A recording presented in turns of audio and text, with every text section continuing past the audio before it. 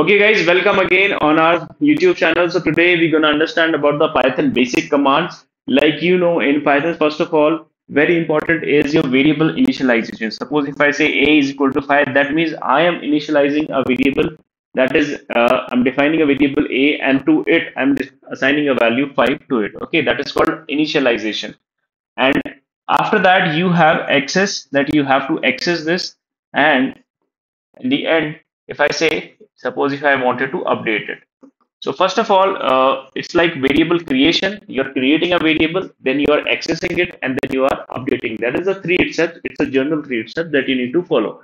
So it's not just about the single variable a is equal to 5.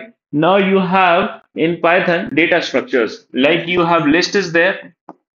Okay, you have tuple is there, you have dictionary is there, and then you have set is there. All these are your basic data structures for data science that we will going to explore. Inside that, if I say about this list is equal to, and then I'm defining the list, like suppose list is equal to set of numbers like 1, 2, 3, 4, 5, and these numbers, as you can say, I am creating a list.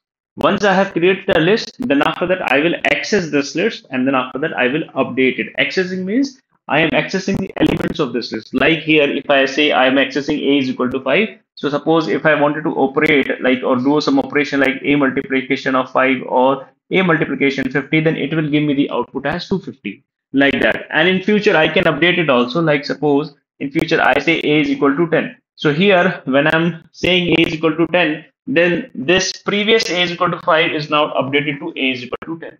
So this way we're gonna learn the Python basics. So in the coming sessions, we will see the list, tuple, dictionary, and set all the basic data structures. So thank you guys. Meanwhile, subscribe to the channel. Take care. Bye bye.